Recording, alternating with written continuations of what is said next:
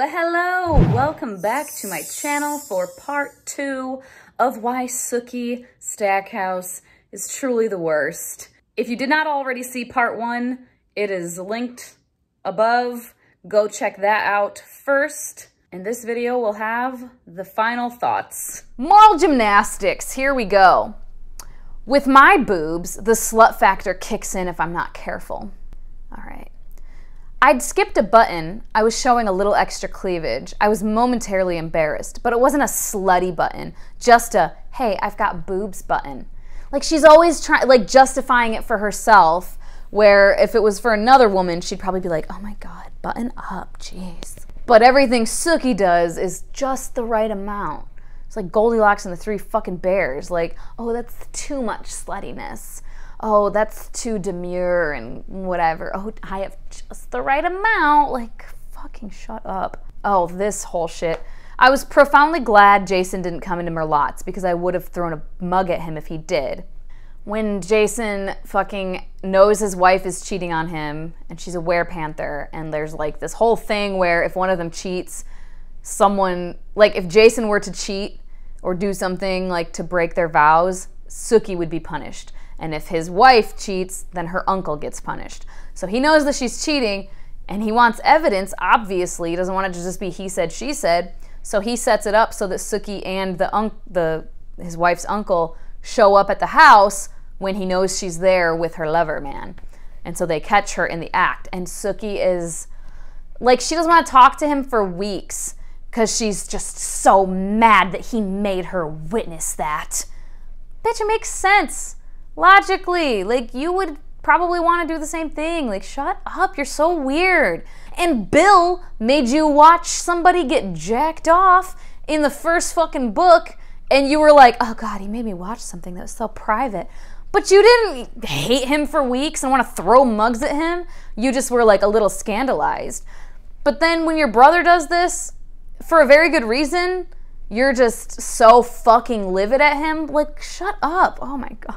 I was still feeling the ebbing power of the huge wave of guilt that washed over me. I should have been upset that the fellowship guy was dead, I suppose, but I wasn't. Why do we... This happens so much where it's like fake guilt.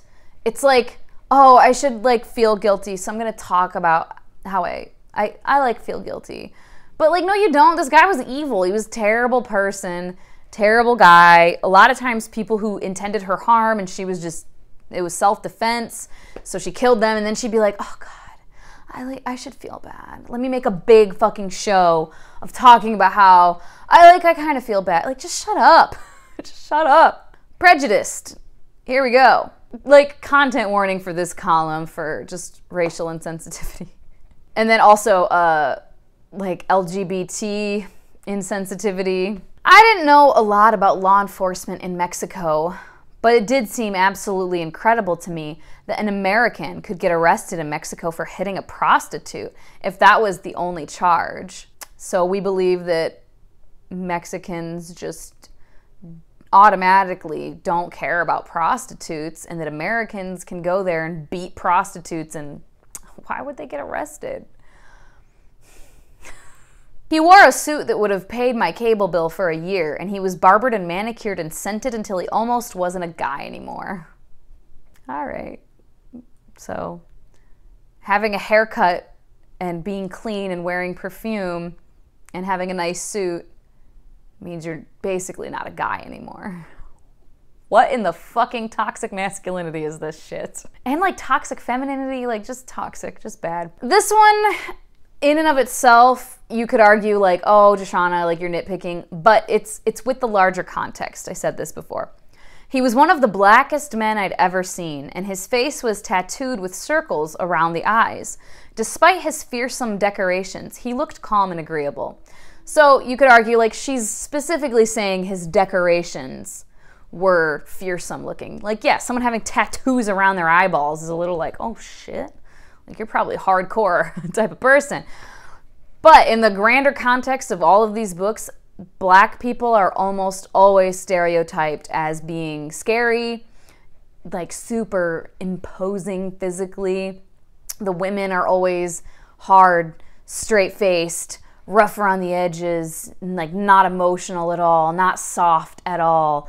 And the men are always in some way, shape, or form like scary looking, right? But it's always like, oh no, he's got tattoos, that's what's scary. Oh no, he's really muscly, that's what's scary. Yeah, except every time there's a black person, they're scary for some reason. Like right here. I watched him because he needed watching. He had shoulder-length dark brown hair that flared around his head in a cloud of corkscrews. I found myself eyeing it enviously. And then she thinks about his hair for a few minutes. After I'd gotten over my hair envy, I noticed that his skin was the brown of mocha ice cream. Though he wasn't as tall as Alcide, he had thick shoulders on an aggressively muscled body. So again, another black man who is aggressively muscled and needs to be watched. And just, okay. Oh God. Eric and Sookie, I definitely mentioned this when I reviewed this book. Or no, I think I tweeted it. Maybe both, who fucking knows. They're talking about people eating and needing food or some shit. And, I think he was talking about back in his day when people would starve and like food just wasn't readily available. And he says, the point is, the food is here to be had. And Sookie says, not in Africa. Oh my God, yeah, in the whole entire fucking continent of Africa, nobody eats. It's so hard to find food everywhere you go in Africa. It's just one big food desert. Like, are you actually fucking serious? And this is another instance, though, of like contradicting shit, because there are other parts where Sookie references like being well-read, and she reads Time magazine and reads the news to keep up on affairs and foreign affairs, and oh, she knows things. She's not entirely uneducated. And then she says some shit like this. Like, you kind of are, though. I was definitely straight-laced. I preferred to think of it as having a more evolved sense of privacy. Yep, you're fucking better than everybody. I couldn't really hold the prostitute part against her, since there hadn't been that many ways for a woman alone to make a living in the old times, even a vampire woman. Why would you hold her being a prostitute against her anyway? I seldom got to see Quinn, who was kind of my boyfriend, if at my age, 26, I could use that term. Again, I know the author is older, and it's things like this that just scream someone who's a bit older wrote a younger character and like doesn't really have a grasp. Like, I don't know anybody who thinks calling your boyfriend when you're 26 is weird, or like, what? Okay. Oh, this is stupid. Jason shows up at her house and she's like, I got some errands to run. And he's like, oh yeah, I'll go with you. Like, let's get in your car. Of course, he'd want to ride in my car and burn up my gas since we were running my errands. Yeah. Yeah, he would. What? But like, nothing about that sounds neutral and like, oh, of course he'd want to do that since I mean, correct me if I'm wrong. Maybe I was just being nitpicky at this point, but that reads to me entirely like her being snarky. Like, of course he'd want to do this and use up my gas. Like, the burn up my gas part is what pushes it over into you're being snarky as fuck. And why? Like, yeah, that makes sense. What the shit? I realize that it's silly to feel like you're on the shelf at 27, but I had missed some prime time, and I was increasingly conscious of that fact. I hate it. I hate it. This isn't fucking true, ladies, gents, non-binary friends. You're not on the shelf at fucking 27. It's just this shit that society tells us, and it's like, again, an older person writing this younger person, and it's like just her traditionalist, old school ways of thinking, I guess. I don't know. Oh yeah, okay, so Dermot the fairy, he's like their uncle, their great uncle fairy, but they like never age, so whatever. And he looks like Jason, or Jason looks like him. They're like dead ringers for each other. And this type of shit is constant. Dermot's motivation was just as opaque. It would be easy to assume Dermot's character was like Jason's because they looked so much alike. Why? Why would it, what? What? Why the fuck, have you never heard of twins? And that they're not the same person, literally? Like, what are you talking talking. And she just constantly said shit like that about Dermot and Jason. Like, oh, I forget sometimes that they're not the same person. Why? What? Oh yeah, this is her being an absolute fucking dumbass. So she knows someone's out to try to murder her. Like, literally is like on the move, taking action to try to murder her. Then all I had left to wonder about was when Sandra Pelt would try to kill me again. Just as I began to suspect that being alone in the woods wasn't a good idea. Yeah, you think? Oh God, this. Oh God. I don't know why that means I can't ask you questions. I'm an American, I said, standing tall. Oh God, I hate it. What? So, because you're an American, like, that just gives you the right to do anything all the time. Like, you're the, oh, the stereotype. I hate it.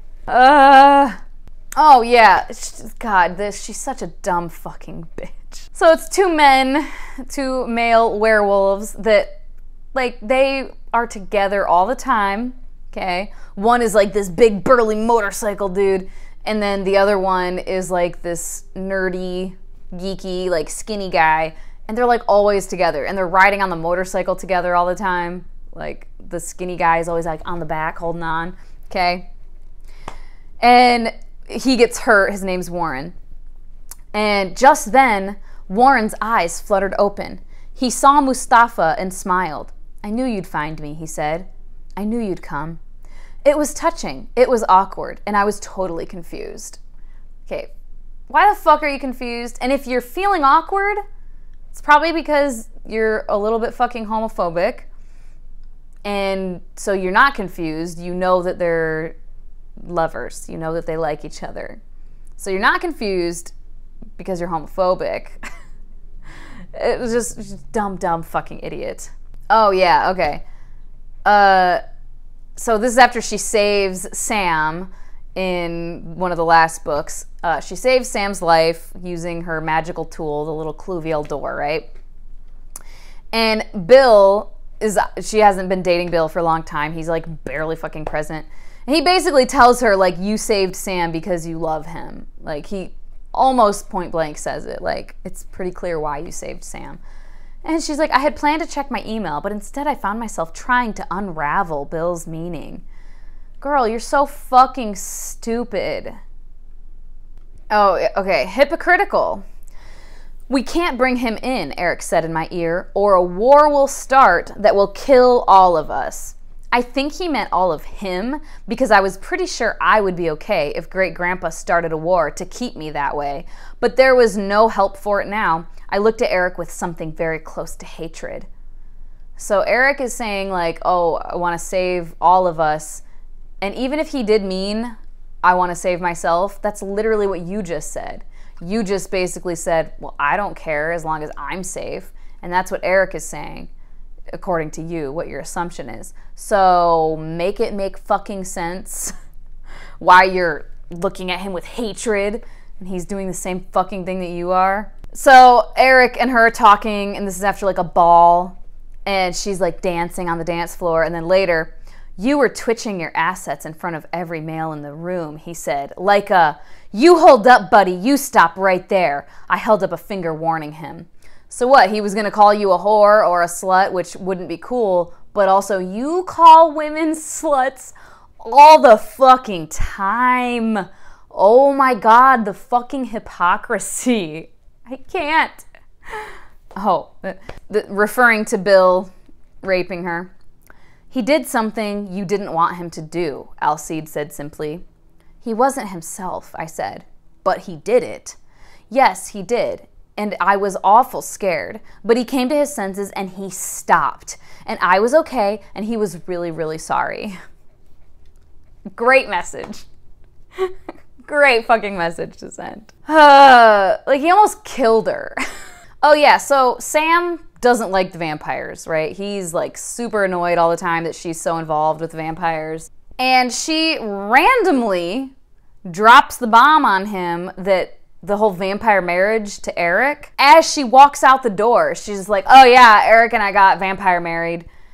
And Sam is like, well, what the fuck? That was stupid. Like, he basically just tells her, like, that was really stupid, Sookie. This was not exactly the reaction I had anticipated from a man I'd been worried about. A man on whose behalf I'd been working my butt off for days.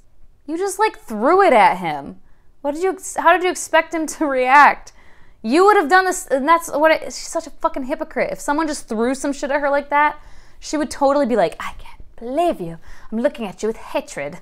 Fairies will do what they think will make the child happy or will benefit the child rather than what a Christian adult would do. It made me feel small and provincial to admit all this, but those were my true feelings. I felt like adding a series of disclaimers. Not that I think I'm such a great Christian. Far from it. Not that non-Christians are bad people. Ma'am, stop. Oh yeah, remember I said she's like always so proud of herself for being like a good hostess and her manners and her southern hospitality? Dermot and Claude have been staying at her house for a while, like months at this point, I think.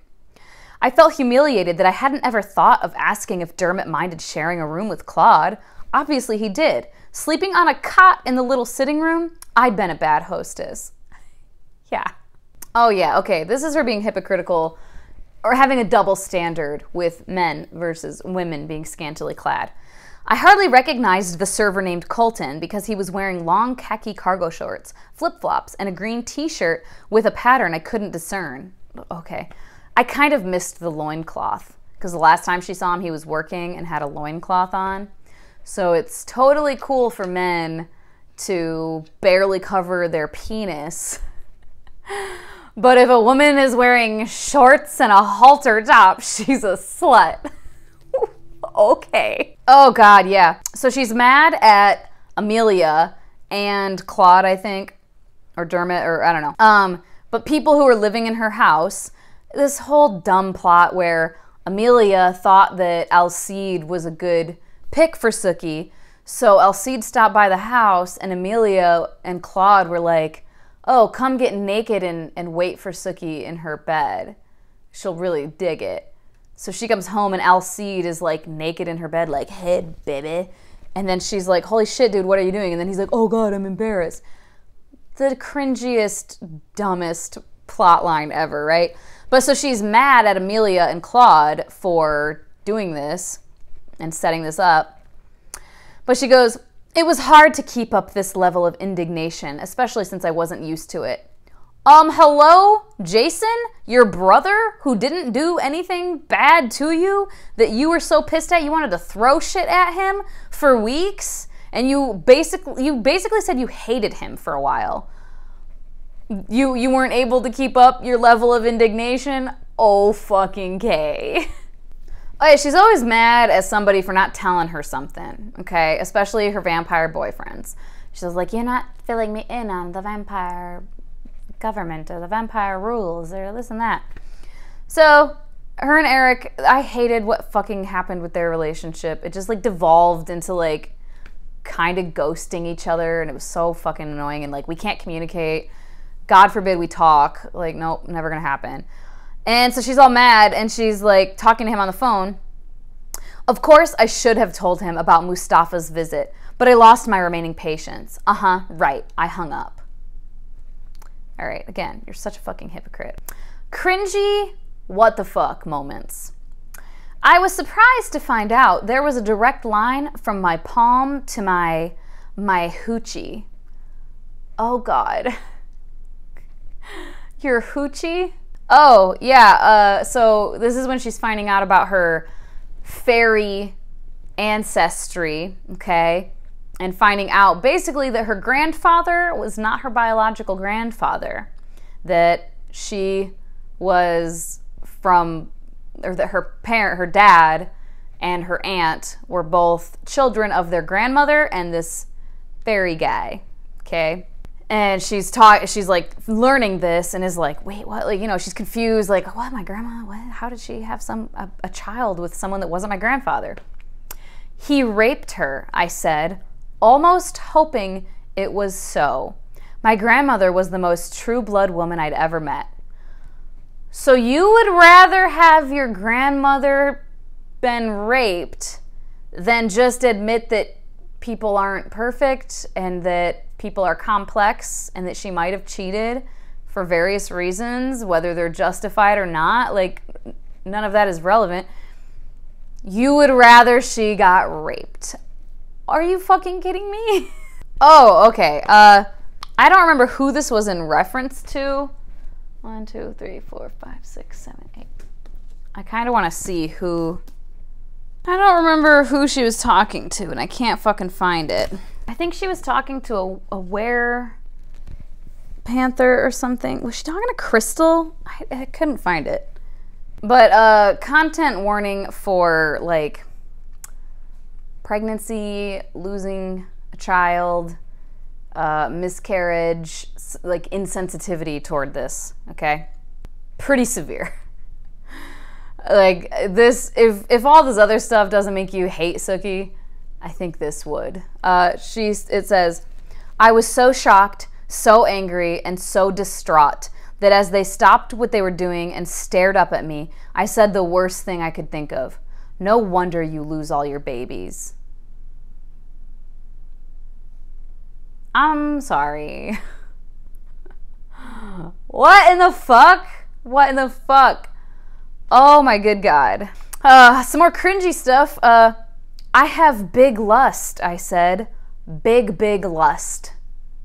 You have big lust, huh? That's a thing? That's sexy? That we're saying now? No, it isn't. Then in a different book, I have big lust for you. Mrs. Harris, this is not a thing. Oh, Eric's dick is real hard in this scene, and she says, that looks painful. Would you like me to nurse it? I can't. Like, this is a porno. I'm gonna start crying because I'm laughing. Oh my God. Oh, her and Eric had, like, banging sex, like, rough, like, real hard sex, and she had an ice pack for her vagina, and it says, the ice pack had done all the good it was going to, and I removed it from my Yahoo place and put it on the table.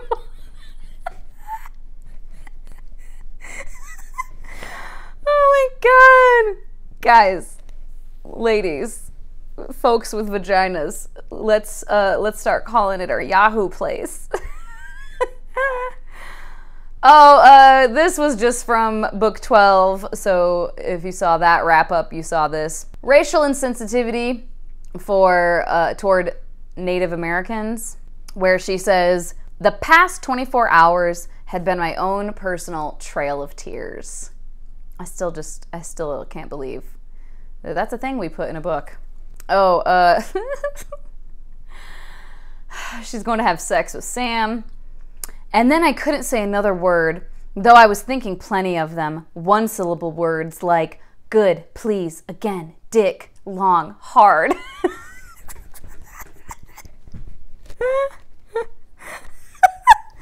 Oh my God. Final column is the special / precious Sookie, which does sometimes cross over into the other ones a little bit, but, and she largely only thinks of her body in a positive light from, like, a male gaze. Like, if a dude tells her she's hot or is looking at her lustfully, then she's like, oh, yeah, I have nice boobs, don't I? But then if she's looking at another woman who's beautiful, she's immediately like, oh, I'm so dumpy and fat, I'm not as pretty as her. Which I know is a thing. Like, people have insecurities, but she's just so hypocritical with it and has such a double standard with it that I can't stand it. I seemed to be more of interest. I attributed that to the waiter's youth and my boobs. Oh yeah, here she can't fathom that someone is, like, talking to her directly. Sam said, Sookie, you have to suck it up. I was so surprised that I stared at Sam. It wasn't too often that Sam treated me like an employee rather than a trusted associate. It hurt, the more so when I realized that he was right. It's like, okay, so you know he's right, but you're hurt just because he's talking to you, like, point blank, and he's not, like, coddling you like a trusted associate. And, like, why is that not like a trusted associate. I don't know, he's just being your friend and he's just telling it to you like it is. I had a moment's ridiculous pang because Niall hadn't rushed to my side or called to ask if I was okay. I'd only met him once, and now I was sad he wasn't acting like my nursemaid. Yeah, that's dumb. Like, this is her fairy grandfather. You met him one time, and now you're like, where is he? Why is he not saving me? Shut up. It's like the whole world revolves around her. Everyone's life should revolve around her. Here's the moment. Quinn and Everett had stopped their task to stare. When I looked back at them, the two men hastily bent back to their tasks. Okay. I didn't get that I'd done anything interesting, but apparently I had. After another glance in the mirror, it occurred to me that maybe anything I did in the outfit was fairly interesting, if you were a fully functional guy. So, a couple things with that. First of all, if you're not sexually attracted to Sookie, or to women in skimpy clothes, then you're not a fully functional guy. You could be gay, you could be asexual, like, you could just not be interested in you, you could just not be their type. So not fully functioning guys, if they're not staring at you. Okay, cool, great. But yeah, also again, like the flip-flopping of like, I know, like I have big bosoms and people want to look at them, and then being like, flouncing around with your little fucking ponytail and your little short leggings or whatever she had on, and then being like, what? I don't know why they're looking at me. Like, you're so fucking annoying. You're me when I was like 16. So fucking annoying. Oh yeah, this kind of is wrapped up in the moral gymnastics. They just had like a fucking full-on battle with vampires. Lots of people died. They knew going into it that it was going to be a battle. Like, this wasn't a surprise. So they prepared for it. And afterwards, she's just so distraught and so like, oh my God, that just happened. And this is in book 11. So this bitch has been through every book. There's murder, death. She's almost died. She's been tortured. She's seen other people tortured, whatever. So she's being all whiny. And Bill goes, did you think Victor would die without bleeding? Did you think Victor's people wouldn't do their best to prevent his death? Did you think that no one would die? And she's just like, it's still shocking. What? It's just, it doesn't fit who she is sometimes either. Because sometimes she's this like badass, ready to go, I'm on it. And then the shit will go down. And it's almost like the author is trying to be like, no, she's moral though. She still cares. She still gets, like, the blood. Oh, it's so scary. She's seen so much blood at this point. Like, the bitch would totally be desensitized to it. You know what I mean? Especially, like, knowing going in that you're going to see some people die. Some vampires die. And knowing that you need to do this. The dude's got to die. He's terrible. He's the worst. He's bad for everybody. He's abusive. Like, all the things. But then she has to do this moral gymnastics, like, oh, but I care so much. No, you don't. Shut up. So there we have it. All of my collected quotes for evidence of why I believe Sookie Stackhouse is just the fucking worst. Just the absolute worst. I know some people also severely hate TV show Sookie. I actually quite prefer the TV show Sookie. Now, is she annoying sometimes still? Yeah. But far less annoying. And I feel like it's because we don't follow her so much. Because in the TV show, they added so many different, like, side plots for other characters, for side characters that we follow. We get to know the other characters a lot more. And in the books, it's like you're just getting to know Sookie the whole time. It's all from Sookie's perspective. And I personally think, while it's been like a year since I rewatched the TV show, I'm sure there's probably problematic shit in the TV show too, but I would definitely argue that there's way more problematic shit in the books than in the TV show. So yeah, I will probably keep the first couple books just because I can't trade them in anywhere. They don't have back covers anyway, and I think I would probably give them a 3 to 3.5, just mostly for nostalgia. Probably a 3. I'll say I'm giving those a 3. instead of a 4, because they don't deserve a 4. I hope that this was fun and enjoyable, even though I think it's going to be a longer video. Yeah, I just kind of fucking hate this bitch, but you know, she does have a place in my heart. And I will never reread these books ever again, but I'll rewatch True Blood, I'm sure. Though I do really hate the ending of both the books and the TV show. Whether you're familiar with Sookie or not, I mean, if you're totally not, you might, maybe no one is watching this who's not familiar with Sookie at all. But whether you are or not, if you're watching this video, I hope that this was entertaining, at least, watching me just deep sigh and bitch and moan and cringe and laugh at this dumb bitch. Later, Joshana popping in because my phone / camera died while I was filming this video. Luckily, it died after an hour and a half and I was basically done. So I'm just popping back in to do the outro. I was in the middle of saying, when I got cut off, that this is a series that, yeah, I don't recommend at this point. And like I said at the beginning, I don't know Charlaine Harris personally. I have not read much of her other works. I've only read one of her more recent works, and I would have to go back and reread it to tell you with total certainty, but I don't remember there being a bunch of problematic stuff in that book.